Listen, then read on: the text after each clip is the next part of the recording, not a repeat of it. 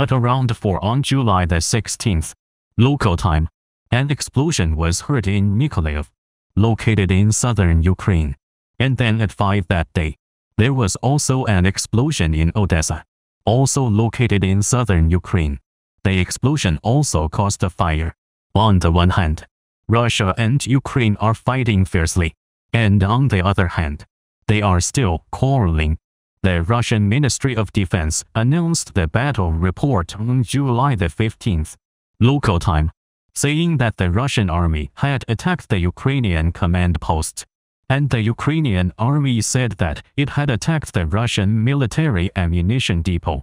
On July the 14th, the Ukrainian state news agency quoted a statement from the Ukrainian president's office as saying that the Russian army launched a number of Caliber cruise missiles from a submarine located in the Black Sea on the same day, and carried out a strike on the central Ukrainian city of Vinnytsia, which was destroyed by an airstrike.